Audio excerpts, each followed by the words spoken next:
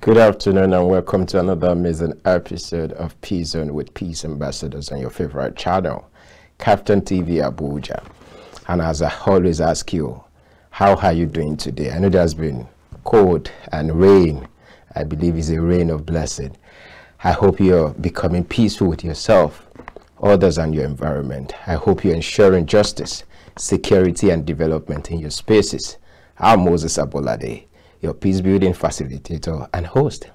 Notably, Peace Zone, just like I've been saying, we need partners like you to come and support this program, and that we will be able to sustain it and possibly reach wider audience. And with the number showing on the screen, you can reach out to us, and from there we will do justice to that. And today we have been treating some things for like 3 to 4 times weeks now. We have been treating the situation of conflict, or the conflict situation in northern Nigeria, and that has been kind of expository for us, because we've been able to we've dived into southern Kaduna, we've looked at Taraba, we've looked at Plateau State, and today we are right in the middle of BENUE State. BENUE State is that place where we are known for, which is the food basket of the nation. And joining me will be Mr. Nathaniel, MSEN Awuapila. But right before I get him on board with me, I will be joining virtually. Before then, I just want you to relax. And when we go on the short break, when we come back, we'll be doing justice to the topic, which is BENUE State. And we will be looking straight into farmer-header clashes. Please stay glued. You're welcome back from that short break, where we're discussing different cases around northern Nigeria. And today, as I said, we'll be dealing with BENUE State. By the way, I'm very used to BENUE State. I love having there, and I know a lot of things going on there. And today, joining me is the current president of Society for Peace Studies and Practice, SPSP, who is a senior executive peace building practitioner with over 20 years of experience in peace building program management and practices. He is affiliated with different peace building organizations in Nigeria and across the globe, and he is a mentor to hundreds of peace builders across the globe. And I'm also proud to say I'm also a mentor. Mr. Nathaniel, are you there? I think there's something wrong with the network, but I just hope that he joins in again. Are you there, Mr. Nathaniel? Can you hear me? Oh, seems we've lost him, but I think we can continue with other things. But while we are waiting for him to possibly call back, we hope that we get through to him. We're looking at what has happened recently, because in BENUE State there has been recent concerns as regards issues of conflict, especially when it comes to farmer-headers clashes. Mr. Nathaniel, can you hear me? I can hear you very well. Oh, thank you very much. We lost you at a point, so you're welcome back. Thank you. How is BENUE State right now? Let's start from that. Well, BENUE is reasonably peaceful compared to those days when the level of attacks and killings were more frequent, and the state was obviously helpless in the face of ceaseless attacks. Okay. It's good to know that BENUE State is relatively peaceful compared to what it has been in the past. But I'll give you a brief background on this. BENUE State is one of the core states holding the supply of food production in Nigeria, just like I said, and blessed with natural and mineral resources, just like other places too. We also know that this invariably had to the economic sector. However, the state has been drained from government killings to farmer-headers clashes, which is the main focus of this discussion, and there has been a lot of discussion around it. This has posed an adverse effect on the state and its agricultural sector, while farmers are usually left with a raised farm, or most likely they don't know what to do. So in March 2023, a report by Daily Trust reveals that a total number of 5,000, more than 5,000 persons have been killed in 87 months due to harm, and few months between those few months.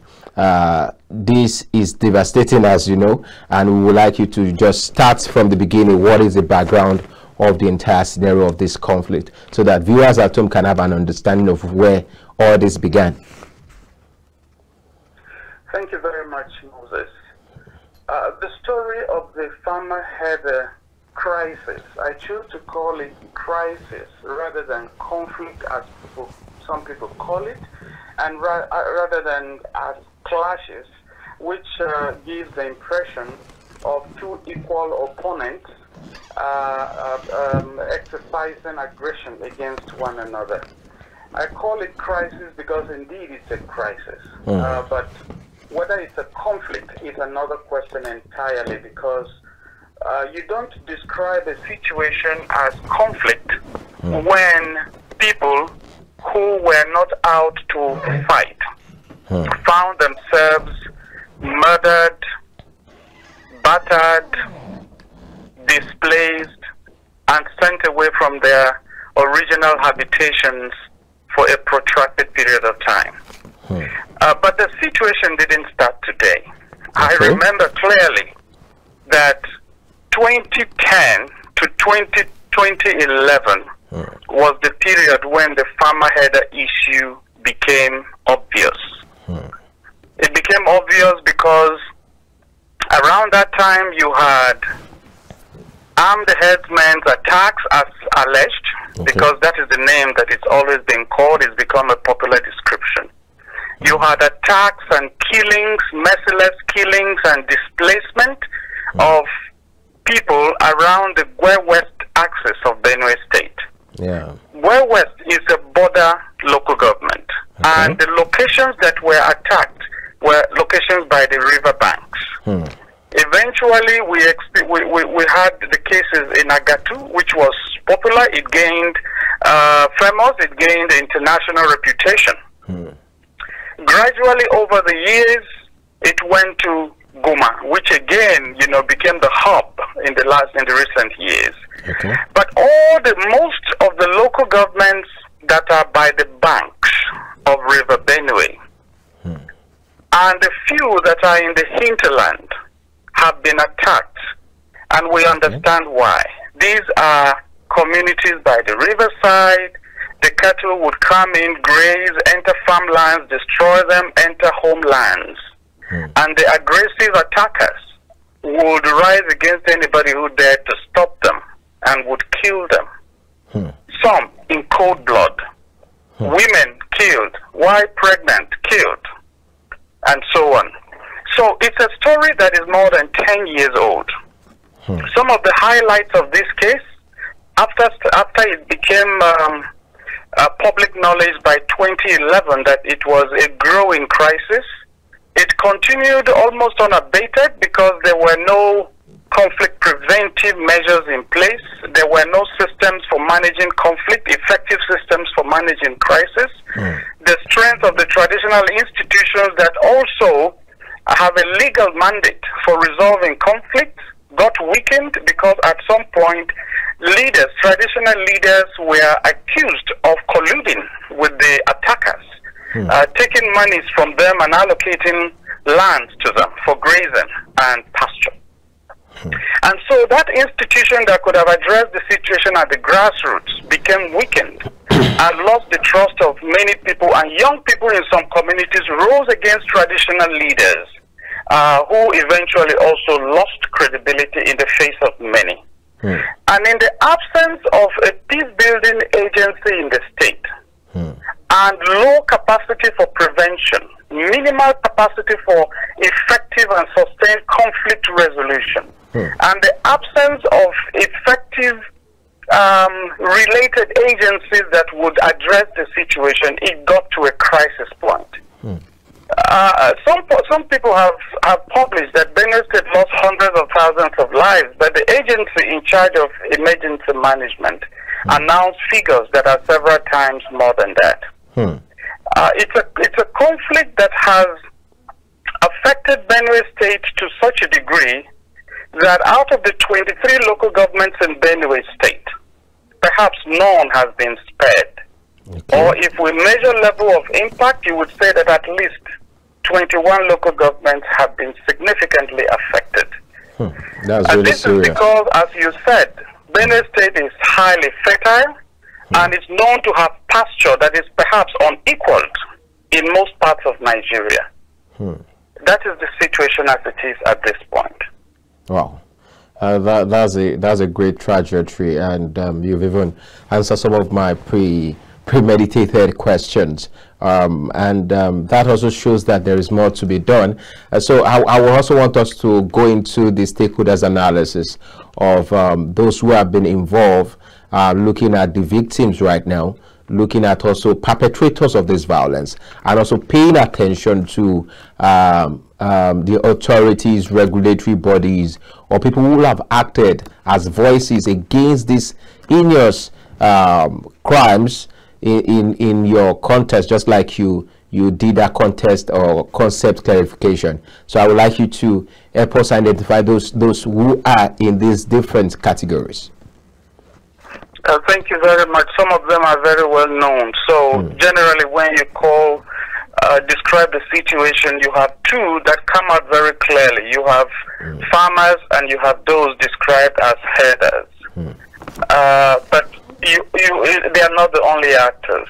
And as a matter of fact, Benue State comprises almost 70 to 75 or more citizens that are engaged in agricultural activities. But then apart from these, you had government as a stakeholder too, and the party. Government, especially the state government, especially became a conflict party when, in trying to address the situation, the state enacted a law prohibiting open grazing. The Open Grazing Prohibition and Ranches Establishment Law of 2017.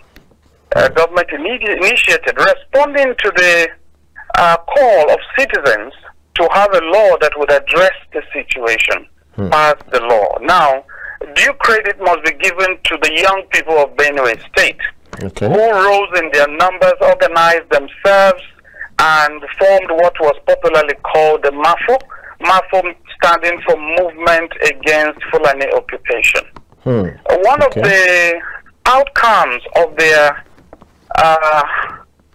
advocacy and activism was the drafting of bits of bills, 1, 2, 3 of them, that were eventually packaged together for presentation to the State House of Assembly. It was at that time that the government recognized the need for that law, and the Governor Samuel Otom-led administration took it up, made it a government bill, and it was very speedily passed. The law provoked a negative reaction from the headsmen, not just the headsmen, or precisely not the headsmen, but the Mieti Ala Cattle Breeders Association and the related agencies that oversee issues touching on herders in the country. And so there was promise of aggression, which we also saw come to pass in the following months and years. What was the aggression? All the actors were traditional institutions that should have addressed the situation, but got weakened because of their compromised or perceived compromised positions. We also had other groups. So eventually we now had militia groups that sprang up across the state.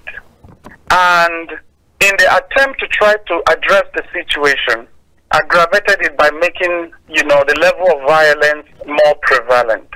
We had other government agencies trying to respond to the crisis, such as the SEMA, which did well in responding to the impact, but less in preventing or ensuring that people moved very speedily away from the compromised locations where people were being killed very, very much. Civil society was among the actors in the sense of their, activities, including in attempts to intervene and to try to, address the situation in pockets of locations to do that. So you can, the list can continue, it can be much longer than that, but these were the very obvious ones. Now, beyond these were security agencies. Security agencies have always been the immediate thing you see government do when there's crisis. But you know what the military do, you know what security agencies do when they come into a situation. They may try to make sure there is perceived peace, so no aggression. But then communities tend to suffer other impacts of their presence.